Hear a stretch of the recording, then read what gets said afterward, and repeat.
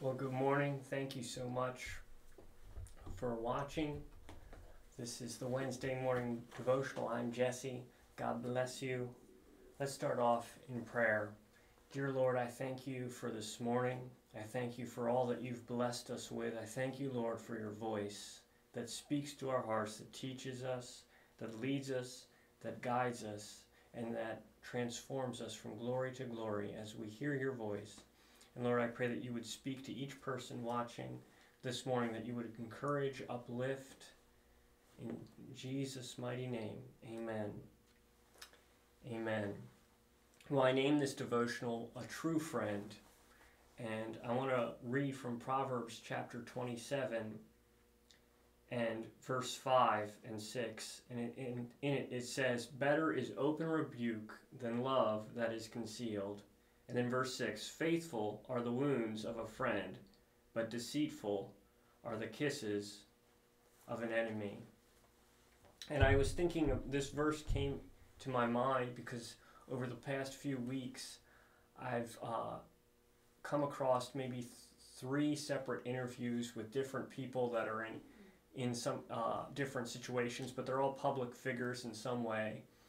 And I was watching these interviews, and there was just there was a lot of defensiveness about certain issues and so forth, and just watching the interactions. And then today this verse came into my heart, that faithful are the wounds of a friend. Faithful are the wounds of a friend. And the truth is that Jesus has called us a friend. He says, "I no longer call you servants." This is in John chapter 15 and verse 15. "But I call you friends," because a servant doesn't, we don't tell our servants our plans. And so Jesus is telling you, I'm calling you friends. I've called you friends because I'm going to tell you some things, tell you some plans, tell you some of what lies ahead. And so we don't always get the full picture, but God leads us and guides us by his word. And he calls us a friend. But there's something in this Proverbs that speaks to a true friend. You know, another passage in Proverbs says, "As iron sharpens iron, so does one man sharpen another." And the idea with that sharpening is that there's some conflict there, or there's some friction there that's sharpening. And the truth is, a friend is someone who's close to us. A true friend is someone who will tell us those things that we need to know, but that maybe we don't want to hear. A friend is someone who will tell us the things that we need to know, even though it might not be something that we want to hear.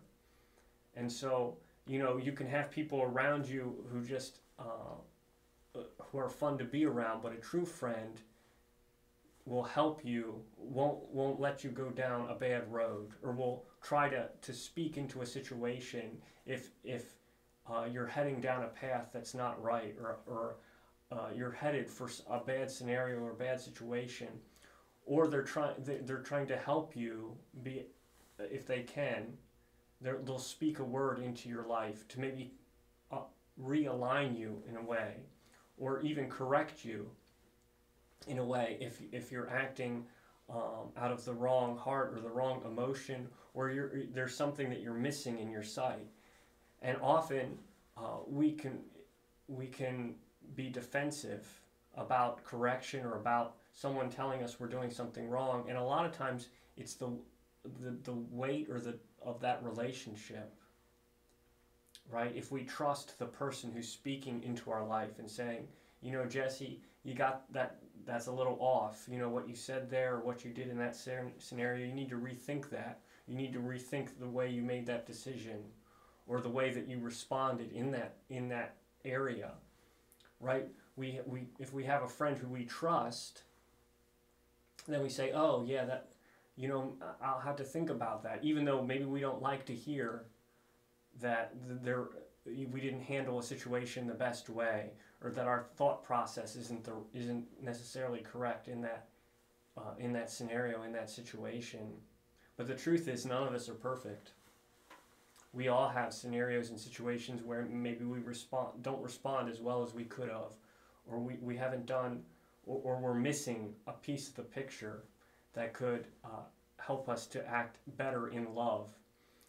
And the truth is the Spirit of God, he said, Jesus said, I'll never leave you nor forsake you. And he gave us his Spirit, and the Spirit of God is a friend to us. And he's speaking to our hearts. And his conviction can bring us to a place of realization. If we allow it, it'll bring us to a realization that we didn't handle a situation maybe the correct way, or that we need to go and even apologize. Shocking that we need to apologize in a certain area or a certain situation, or that our whole mindset that caused us to react a certain way was out of line, or not correctly aligned. But that's the true friend of the Spirit of God, and we shouldn't just brush off those things or disconnect, right? Because in the world, when you can see people who have friends, and then friends, maybe that friend is a true friend and is trying to help that person, but if they don't like what they're saying, then they can cut them off. And the truth is that maybe we can do that with the Holy Spirit sometimes. We don't like the conviction that the Holy Spirit is bringing, or we're not willing to change in that moment, or we can't bear to see that we're wrong, right? We don't have the maturity to handle the fact that maybe we weren't right in a situation, rather than being humbled and saying, you know what, I messed that up. We can push away the Holy Spirit, who's maybe it hurts, right? But it's a faithful wound of a friend. It's that iron sharpening iron, that there's friction there that is sharpening us into a finer point, transforming us from glory to a greater glory, and avenging a mistake maybe that we made. And so maybe this is a little tougher of a message, but the question that I want us to ponder in our own hearts is, am I open to the Holy Spirit correcting me, realigning me in an area, or am I tuning that out? And in the same way, am I listening to the Holy Spirit speaking to friends? Or maybe in the past there was a disagreement that arose from a friend where maybe they were just trying to help. But faithful are the wounds of a friend. Faithful are the wounds of a friend. And a true friend is someone who can speak that word.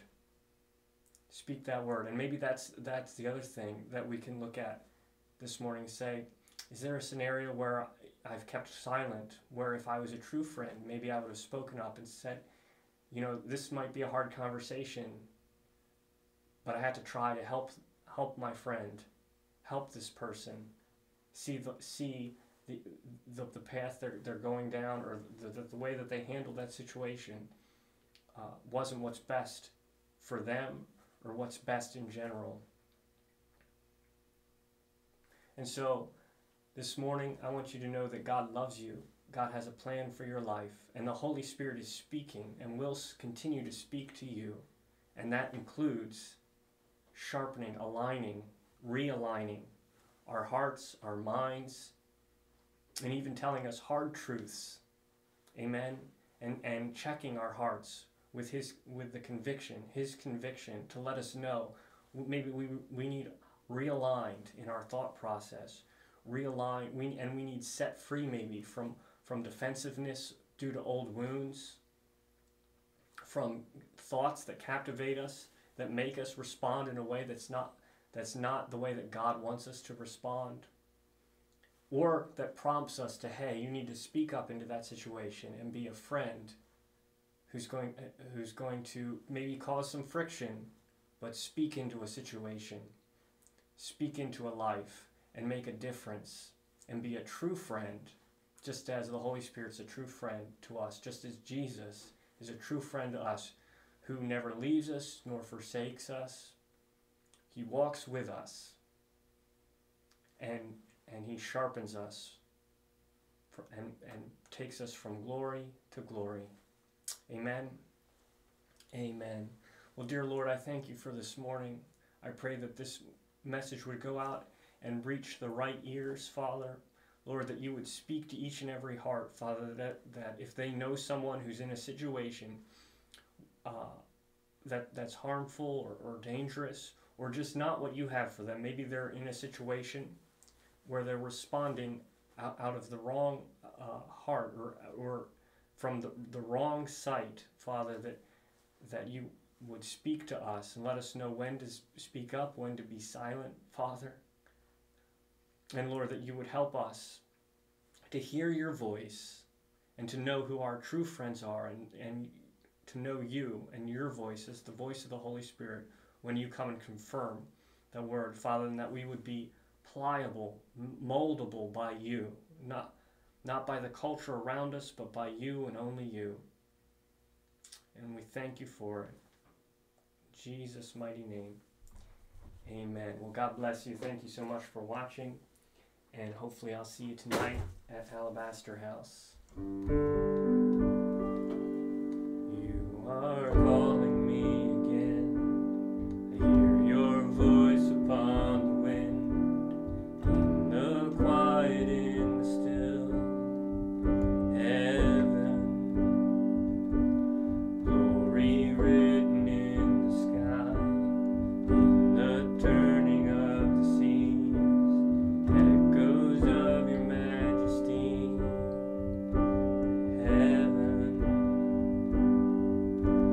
all that you have done, the promise that there's more to come.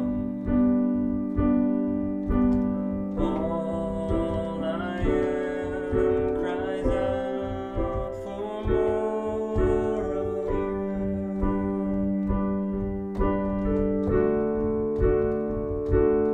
Your presence is heaven.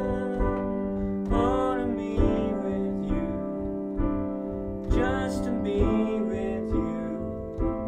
Your glory all around me. Honor me with you. I love to be with you. Your presence is heaven. Honor me with you, just to be with you.